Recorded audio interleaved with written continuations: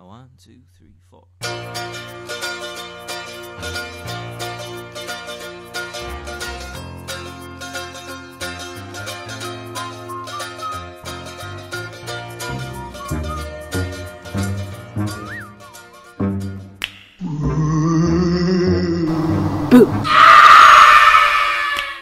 Okay, so even if you're not into dressing up for Halloween, I'm not a big costume person myself, mostly because I'm inexcusably lazy.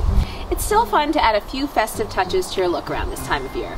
You could go the pumpkin earrings or thematic sweater route, that's fine. Or you could go for something just a little bit more chic. One of my favorite ways to subtly celebrate the season with a black matte French manicure. Sort of a mashup between a black manicure and a traditional French one, this look incorporates both matte and glossy finishes to create a look that's elegant and just a tiny bit edgy. I think so anyway. Okay, so here's how you do it. It's easy, I swear. Before we start, I just want to say, I prefer this look on short, neatly filed nails, but that's also because I actually can't get my nails to grow, so it's very convenient for me. So it's Halloween, go long and dramatic if you want, and then comment below and tell me, how do you get your nails to grow?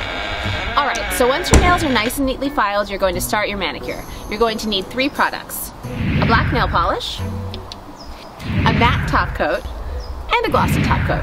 That's it. Start by applying 2 to 3 coats of black polish. Let your polish dry.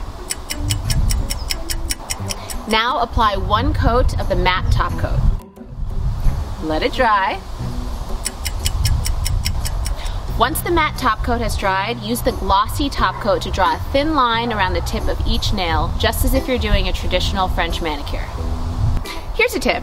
If you finish off by angling the glossy top coat slightly under the edge of the nail, you'll give the manicure lots more staying power.